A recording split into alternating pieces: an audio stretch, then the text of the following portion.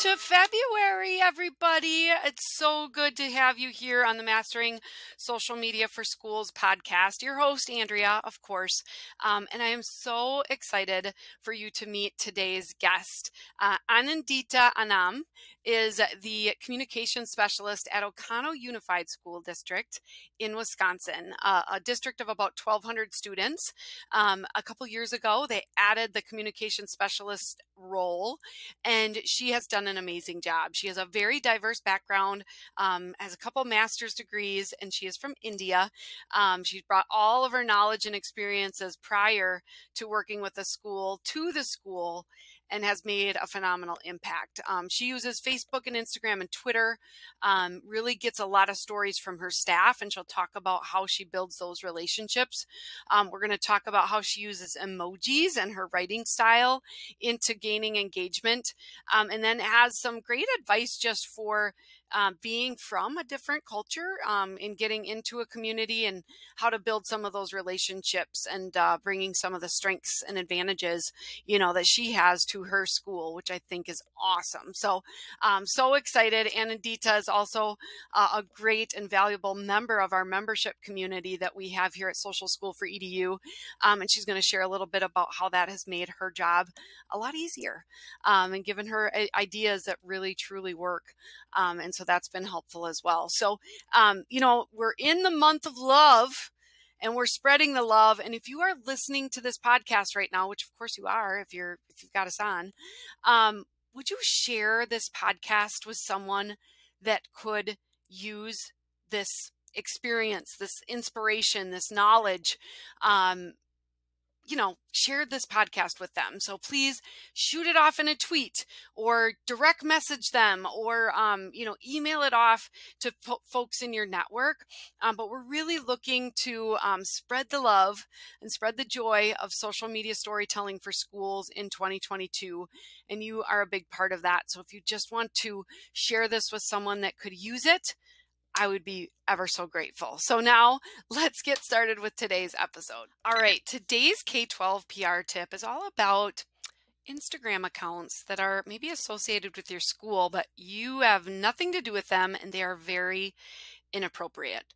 Now, we get this question all the time from school communicators really around the world is, oh my gosh, somebody set up an Instagram account with our logo as the profile picture and they're really posting awful, inappropriate things on it. Maybe it's inappropriate relationships, pictures of kids sleeping in class, ship or dip with this, if it's a relationship or they should break up. I mean, there's just all sorts of things that happen out there on Instagram, a lot of kids playing around. And school communicators often ask, well, what can I do about these accounts? First of all, you can report the page. So you can either say it's impersonating or it's bullying people. You can report the page as your district account, as your personal account. That's number one. Now, it doesn't happen overnight that those pages get shut down, or maybe they won't get shut down at all, but that's your first mode of defense. Second, get other people to report it. So if you don't want to necessarily spread it all over your school, at least maybe talk to your staff members and ask them, hey, we have this page that's going on that has some bad stuff on it. Can you please, if you have an Instagram page, go on and make sure to report the page. The more reports that Instagram gets, then the more likely they are to take some action. Now, the third piece of advice that I have is look at the page and look who's following the page. What other accounts are actually following the page? Usually when you look at that list of followers, you're going to identify some of your students. My best advice is play a little bit of detective and maybe talk to some of those students to see if you can identify who is running that page. Sometimes just a threat of, hey, we're getting the police involved because this is inappropriate, photos that are being shared on here. This is using our copyrighted logo. So this page really can't exist. Even if you mention that to some of the followers, even if they don't tell you who's running the page, they may end up getting that information back to them and the page might go away. So you can obviously also talk to your police department, because in some cases there may be some steps that they can take as well. But I just wanted to really walk through some of those recommended steps of, I found this page, what are my options? Those are the best things. Report it, get other people to report it, and then try to do some investigation of your own to see who follows the page. I hope this tip helps. I hope you don't have to worry about it. And now let's get on to our interview with Anindita Anaam. Hello, Anindita. Welcome to the podcast. Hi, Andrea. How are you? I am really, really good. I'm so excited. We've planned this months ago for you to get on the podcast, and now we're finally making it happen here in 2022. Absolutely. I'm excited as well. Happy New Year. Yes, Happy New Year to you. So, Anindita, for those who don't know who you are, can you kind of share your background and then your role as communications specialist for Oconto Unified School District in Wisconsin? So I'm from India, and I did my master's in political science, and then I did my second master's in communications and PR, and I briefly worked with a lot of newspapers covering different kind of beats like lifestyle, education, and technology. And then I was involved with another K-12 e-learning company for quite some time, and got an idea about how the education business works in so many different ways. And then I came to States in 2015, and I volunteered with a lot of nonprofits and South Asian organization, working on the social media channels and reaching out to various audience. And then I was also the secretary for Wisconsin Dance Council. So I was the one who was managing all the social media, their websites. In 2020, I started working with Oconto Unified School District as a communication specialist, and I oversee their outreach and diversity and social media management and marketing. It has been one hell of a journey, and I'm enjoying every bit of it. I love it. So were all of your degrees in, did you do all of that work in India? Yes, I did. Yes. Okay, awesome. And so you've been in the U.S. since 2015, you've had a lot of different experiences, and then ended up landing this role just like a couple years ago then? Yes.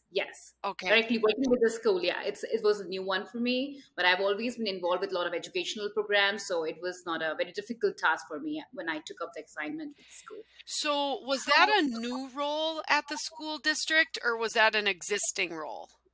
No, they started this position for the first time. Our superintendent came from Chicago, and she thought, like, something is missing in the school district, and she really needs to amp up those things, because randomly people were posting and it didn't make any sense. There was no, management of the social media. So, there was a lot of, feeling in people that they're not being recognized the way they should be. So she just wanted to streamline the entire process, and she was looking for someone for quite some time. And when I saw this opportunity, I just applied. We had a couple of back and forth, and then she was very pleased to have me on board.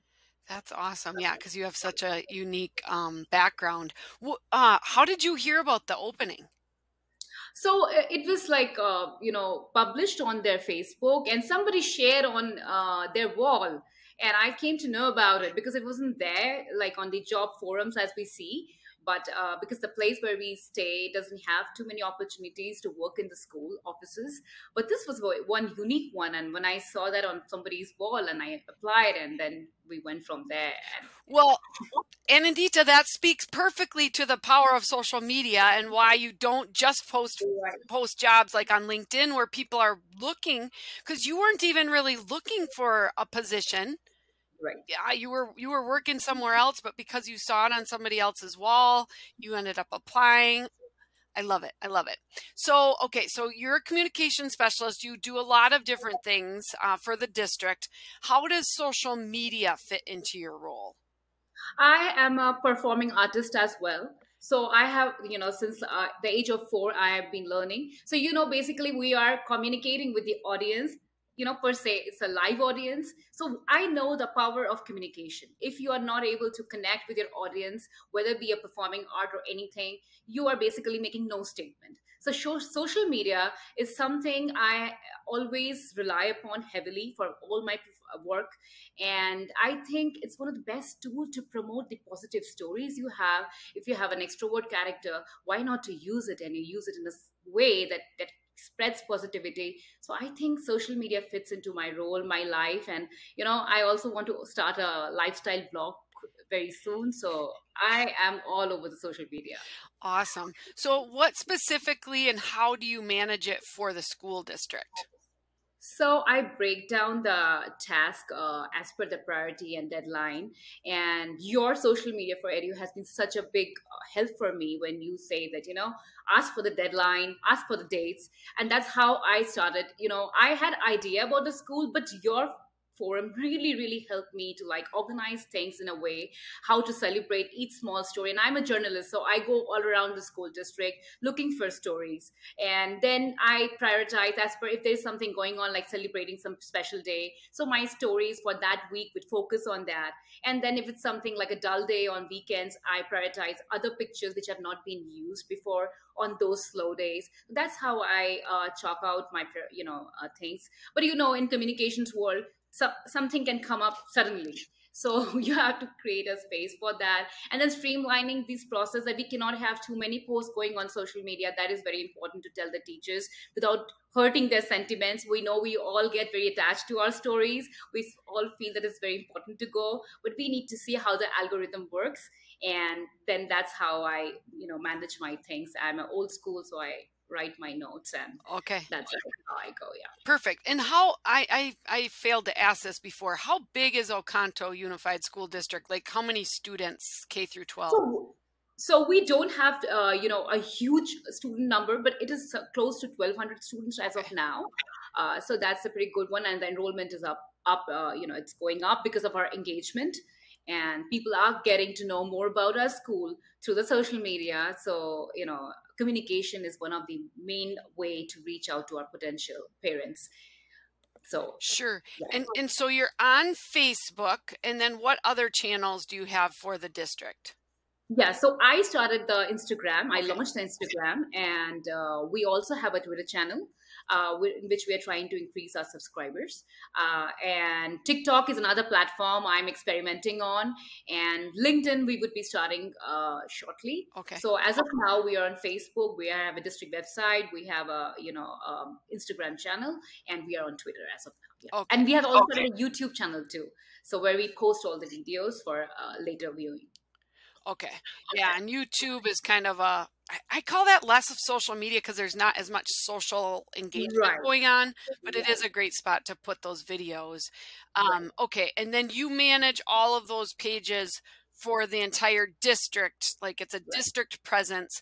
Do you have any school specific pages, or is it just all celebrated on the district channels? Yes, no, we don't have, we had a lot of multiple pages, but our superintendent said that it's too difficult to manage all of them. But we have some kind of sports page, which is managed by the teams. Sure. But otherwise, for the district news, we have one specific page which covers all the three schools. So it really helps to streamline the process. And for now, it is doing very well. And we didn't feel the need to increase that.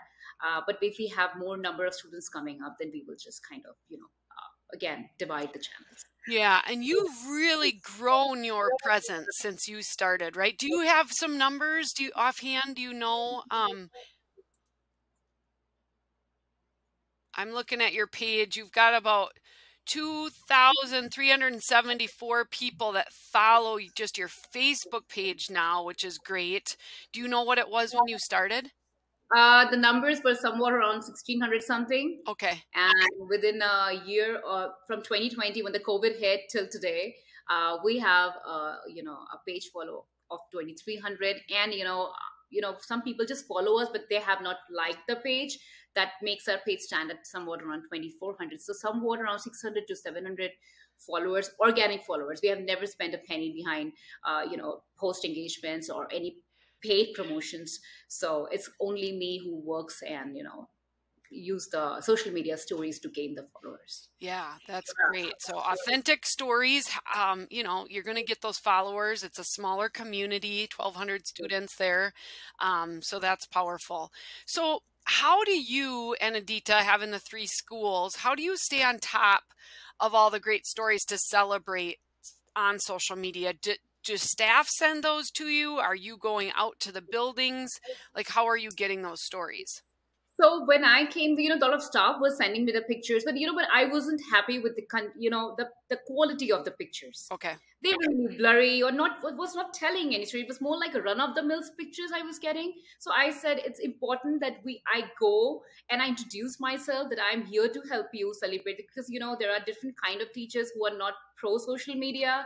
There are people who forget to click the pictures of the kids. They have perfect stories, but they don't know how to publish them. And then there are teachers who are good photographers. So I was connecting in person to every one of them, and telling them that, what, you can send me pictures whenever you feel like. You can send me on Facebook Messenger, you can send me on email, whatever platform works for you. I am there for you. That assurance, I think, creates those connection in person. And then I go sometimes myself, click my pictures. Last year we did a presentation telling the teachers that use your feet instead of zooming the pictures, so that you get a better picture. And if you have stories like I did today, I am right now in Nevada, but I have to like keep my channels going on. So I told them that this is the first Monday, and tell me, you can get creative, send me the picture. So you can see that one of our teacher posted one with a snowman. So yeah, you can get creative. So once they understand your idea, that what is social media worthy and what is not, you get good pictures, you get good stories. They invite me, like somebody from the Native American have come to say something. Why don't you come, Andy, and do things? So I take my notes like an old school, so that we are respecting every tradition. So these are very important, that we tell the story in the right way, with right kind of pictures and right kind of district approach, and that does the trick. Yeah. So you were a new position. Sometimes people will be like, well, it's her job to do that, but you can't be everywhere. So you really kind of focused on building those relationships. That was so important. And that's hard. It has been challenging in COVID times, but you've been able to do it. And now, like right the second, you're not in the district, you're still working, and so you're able to get that. And obviously, we at Social School for EDU, we serve almost 100 school districts across the country. We're also not physically there, but we can get the content from the staff members, and you can train them with a little bit of help on how to take good pictures. We're hoping, Anindita, that some of your staff maybe got a new phone for Christmas, because a new phone usually means a better camera, right? Absolutely, absolutely.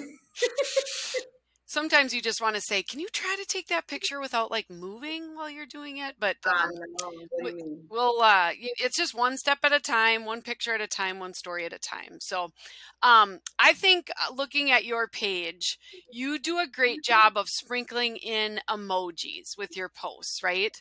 So what's your kind of secret in how you're writing out those posts to kind of encourage that engagement and getting that interaction that's just not just words, but with the emojis? So I feel like, when I, as a personal, as an audience, when I look at the post, when I see just big bold letters, I do not engage. But using those emojis brightens up that post, that tells at a glance that this post is more lively or cheerful. And if it's like holiday, you're putting Santas and this, it just makes it brighter. And like we just did one on our IT director. So I did not start that, hi, this is Thursday throwback. I kind of connected all of them together. I wanted to recognize him. I wanted to make an end of the year post, as well as I wanted to do a Thursday throwback, because was our alumni.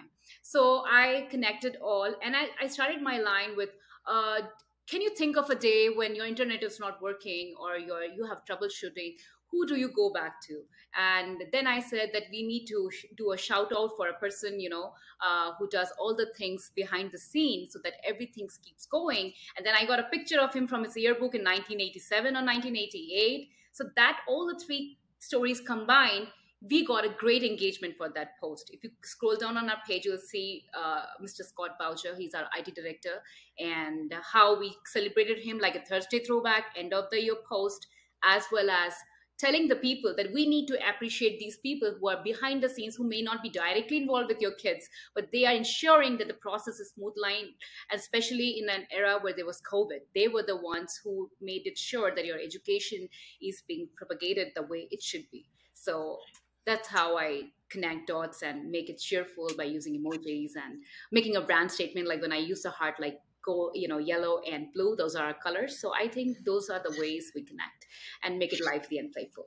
I love it. So yeah, we've got this Throwback Thursday photo. I can share that in the show notes for you guys, but you can glance through her Facebook page as well. You had a nice post on January 1st of a staff spotlight of Andrew, and you had some cute ways of putting some like a little face on there as well. So just a lot of creative ways, and you got to stick out, right? You got, if you want to catch people's attention, you need to kind of stand out. And so I love how you're doing that. That's awesome. Now you talked a little bit about it. You've been part of our membership group. About how long have you been part of that? About a year, is that right? I think more than that. When Okay. I joined, the school has already joined your group, but they didn't have the manpower to like use those ideas on a day-to-day basis. So they said, "Why don't you look at this?" And I loved it. Seriously, I loved it. How creative people could be. And Andrea, you yourself is so creative, and so is your team. So thank you for everything you do. You guys do. Yeah. So how has that membership group kind of been helpful to you in your role? Anything specific that just has made things easier, or spot to get your questions answered, or I mean, you've described it a little bit, but Absolutely. It has really helped me to like look at things from so many different perspectives. You told me about that stickers. Why don't you use those stickers and put it on your door? We implemented that. Our subscribers went up. There was one post by a school where the superintendent came to the building and he was reading a story. We did it differently. We give it a twist, and it was an anti-bullying month. So I told my superintendent, why don't you come and read a story about anti-bullying to our kids? And she did it for all these grades in elementary school. That was a big hit.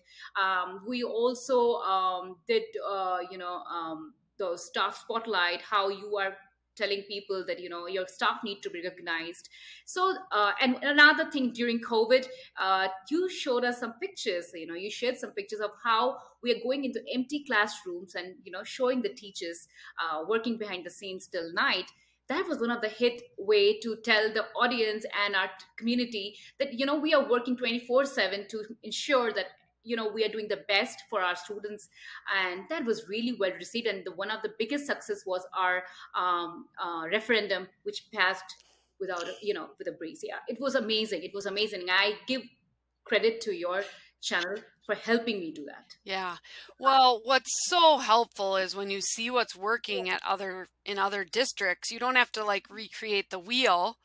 But in some cases, like you did your reading with Anti-Bullying Month, you got the idea, but then you made it better. You kind of modified and morphed it to what you needed, and we are better together. I think it's just awesome. Absolutely. Um, and it's certainly something, when I started Anindita, I'm like, oh my gosh, I have to have all the answers. I need to be an expert in everything. No, we collectively create a community, and we have almost 300 schools that are part of it. And by the way, membership's open. So if you are considering like, oh my gosh, I'm not sure, if you want to make social media easier for you, maybe drive some of the fun back into your role and know that it's going to move the needle for your district, you may want to consider it. And we've got public schools, we've got private schools, we've got charter schools, Catholic schools, all sorts of schools in there that can be really helpful. So that's awesome. Now, you just mentioned in passing, Anindita, which is very important. So you had a referendum. Was that last year? This year, yeah, last year, right? In 2021? Yes, and our high school was closed for some time. We had some angry parents here and there. But when you know the community well and you are showing the sneak peek and how hard we are trying, but through your social media, most of them are on Facebook. That age group is there on Facebook. So when we did that, I think it was they were able to understand our point that there is a problem, we are facing it the way and managing it the best possible way, and we have just the best interest in our heart for the kids. So I think they got the point, and we passed the referendum without any hitch. So I think that was commendable. That shows the power of communication, that shows the power of telling a positive story through district channels. And when we make feel people feel appreciated, we may, make them feel connected. I think that does the trick. And hands down, I'll again and again say that your company is helping so many people in their jobs with your question of the week, and this and that.